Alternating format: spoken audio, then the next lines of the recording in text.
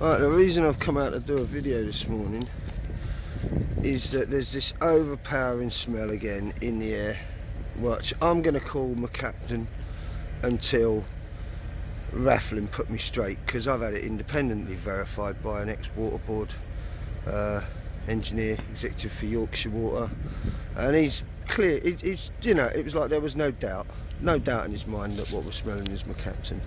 It's not some dirty smell from down 3,000 metres, 1,500 metres below the surface. It's methane, additive, and I can smell it here. And as you can see today, if you look carefully at the streamers, the wind is blowing in our direction, so I'm getting it full on. Right, and it's strong again. Right. So it's time for another log call to the EA.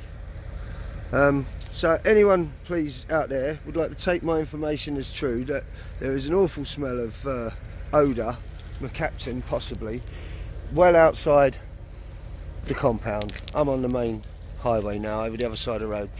Still stinks. Yeah, I could walk up here. Yeah, still stinks.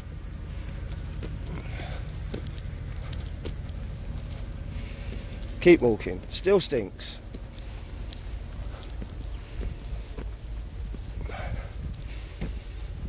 Okay, now I seem to have walked out of it, but bearing in mind the wind is going across us that way, it stopped smelling here. This is still well outside the compound.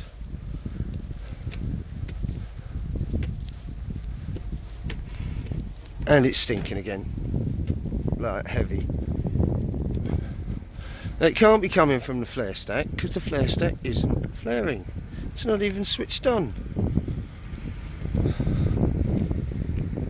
I mean, it's absolutely vile. So the EA log I think that I got yesterday was, I think, 128 1258.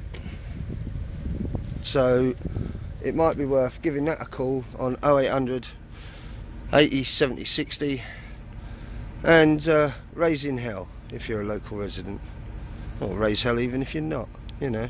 Demand to know why you've got a man on the ground out here saying this place is overloaded with noxious fumes well outside the compound and this place is still functioning. Why is it still functioning? These are the questions for today.